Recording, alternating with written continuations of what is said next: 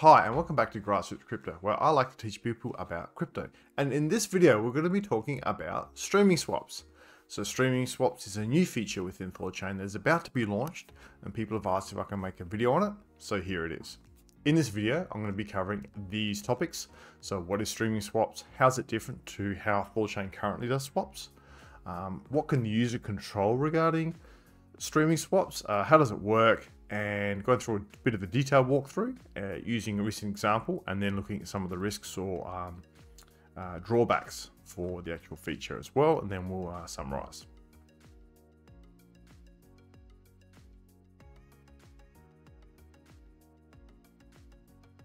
So what is streaming swaps? Streaming swaps breaks up a large swap into smaller mini swaps over a period of time. So if they're patient, if a swapper is patient, a trader can get a better price when executing a swap. Streaming swaps is similar to a time-weighted average price trade, but it's limited to 24 hours. And there's a specific reason for that. So how's it different? Currently, swaps are executed as quick as possible, e.g. within the same block. And the slip fee size depends on the size of the swap. However, this prioritizes the speed over the price optimization.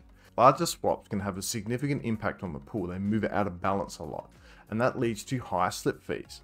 Streaming swaps offer a different approach by breaking up the trade into smaller mini swaps or sub swaps over a period of time.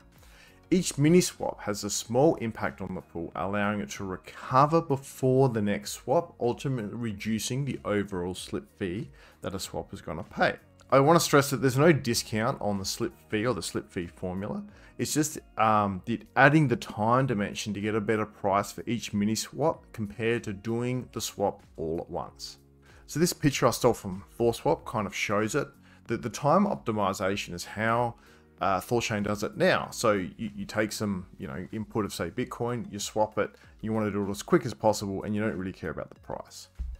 There's some stuff here for the memo. So you want to swap the input to Ethereum, you want it to this address, and this is the minimum you want to have. This is the limit or the price protection, and we'll talk about that in a sec. So for this amount of Bitcoin, you want a minimum of 1.035 Ether out. And then when you have streaming swaps, you want to optimize based off the price. So you're going to be breaking it up into smaller swaps here. And this specifies that we want to have 9 mini swaps spaced out 5 blocks apart. And that spacing allows ARBs to reset the pool, to rebalance the pool. And that's where you are getting the better price execution because of that. So the user controls the price protection. This is the minimum asset ratio. So how much BTC to Ethereum you want. So if you want a minimum of 1.035 Ethereum out, it works out the input, works out the asset ratio, and ensures that you're going to get that conversion on your on each mini swap. Else, it's going to do a refund. Then you have the swap interval, which you could have 5 or 10, and that controls your time period. So the shorter the interval, obviously the less time, but then again, the less time that the pool has to rebalance. Then you have the swap quantity, which you can specify yourself, which obviously we can control the time period, or you can let the network work it out to give you the most optimal price. So how does it work?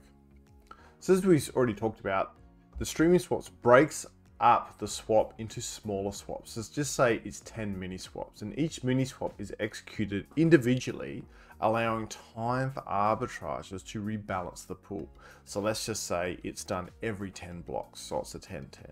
So the pool balance is impacted less. So instead of one big push, you're doing one little push, say 1/10 of what it normally would be, compared to swapping all at once. And because you're doing that, you're going to be paying less overall slip.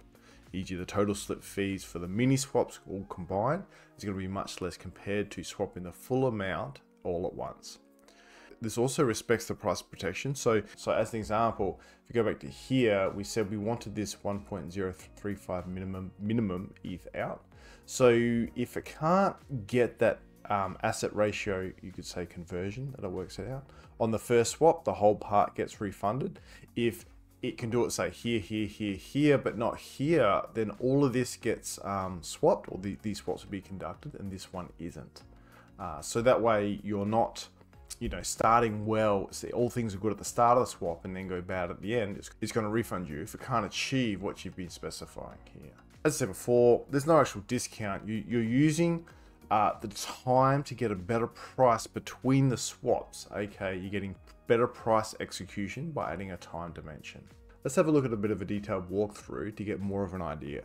Just starting off real simple for anyone that doesn't know, we have liquidity pools, have two assets, and when a swapper comes along and they want to say they want to swap Rune for Bitcoin, then they're going to be adding Rune and taking away Bitcoin, and that's taking the pool out of balance, and that's why you pay a slip. And the more you take the pool out of balance, the more slip that you pay.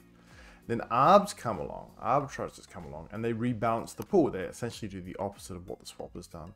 So they're going to add BTC and then take away Rune, and then that rebalances the pool, and they get a fee for that.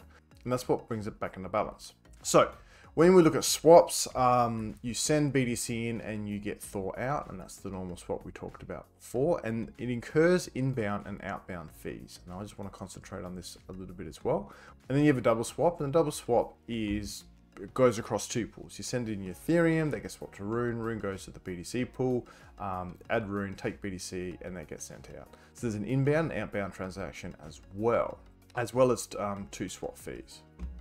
So given that understanding, let's look at a whale swap. So we just want to go through an example first on a whale swap, then breaking it up manually and what are the consequences of doing that, and then how will we do this same whale swap with streaming swaps. So we have a whale swap, 3 BTC to ETH. We pay the slip and would get about 47.4 Ethereum out based on the numbers I did a couple of days ago. Then if we were to manually break this up, we could achieve a better output than this 47 ETH.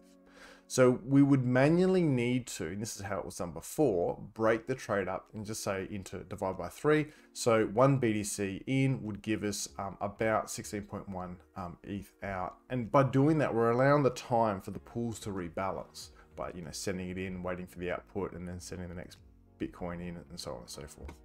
So by breaking up the trades over time, the swapper can get nearly 1 Ethereum more out just by breaking up that trades. However, they're needing to pay for 3 times input and 3 times outbound fees. And these outbound fees can take away from the savings you've got by breaking up the trade.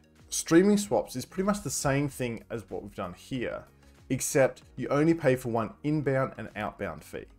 So as an example, if we have 3 swaps with a 5 block interval, based off a limit that we would specify, then it's going to look like this.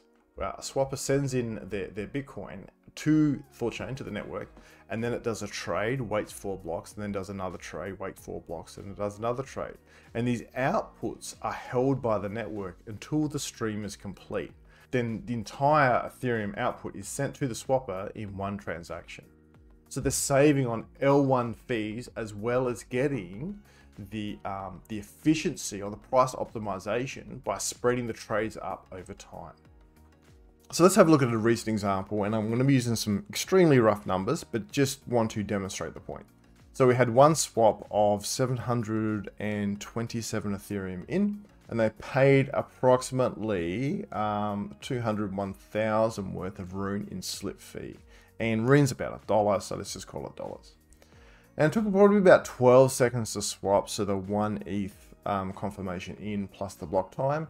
Then you would have had outbound delay, particularly 30 BTC would have taken a while to come out. But either way, the swap got executed pretty much instantaneously. If we were to do this via streaming swaps, we would specify the price limit, and that's the same price limit that's specified here. And would say swap every 10 blocks, and we're not going to specify a swap quantity here because I want the network to work it out. So working this out by hand, it'll actually take about 324 swaps every 10 blocks. So about 5.5 to 6 hours to perform the swaps. And there would be a huge saving, about a 99.55% savings or reduction of that slip fee because the swapper was prepared to wait, 5 hours. Like I said, very rough figures, but that kind of gives you an idea of by adding time, you can get better price execution.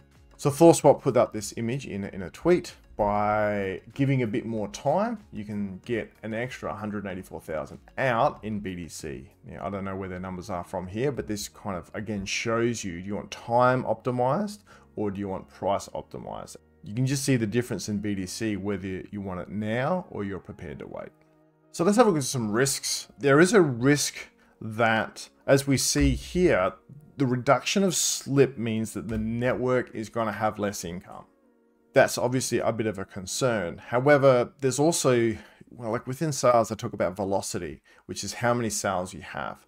So your margin, generally margin times velocity equals your profit. Even though you're getting less amount of revenue per trade, this is going to incentivize more trades to happen. So you're going to have more trades that overall will produce the same amount, if not more, income to the network. That's the idea. I mean, THORChain is always played by the numbers. It's never played by individually. So if you have a look at the reduction here, obviously the slip fee is a lot less. But if you're getting, I don't know, 400 times more of these on a streaming swap, then that can make up for the reduced network revenue. But that's something that's going to have to be, I guess, tracked and monitored and seen. Second part is as we talked about over here, the network is holding the liquidity and it's non-bonded. So, this part here. And that's why there's a 24-hour limit on this, because the network doesn't want to be holding all this liquidity that isn't secured. So that's a bit of a concern, but the 24-hour limit is there to limit that risk, and that can be changed to either increase or decrease, I guess dependent on how this goes. Then we have the swap queue limit, which is currently 100, which is how many swaps can occur inside of a block before it gets overflows to the next block. And that's rarely hit, very rarely hit. But with streaming swaps, that may be hit more and more and more. So that swap queue limit may need to be altered. Thanks for watching. If you want more information, you can read the ADR that's here. You can also have a look at the docs as well as the dev docs for more information, and there'll be a Medium article that's going to be released soon, I understand, so keep an eye on that. I'll be putting all the links in the description below. If you like this video, don't forget to like and subscribe. Until next time, thanks, bye.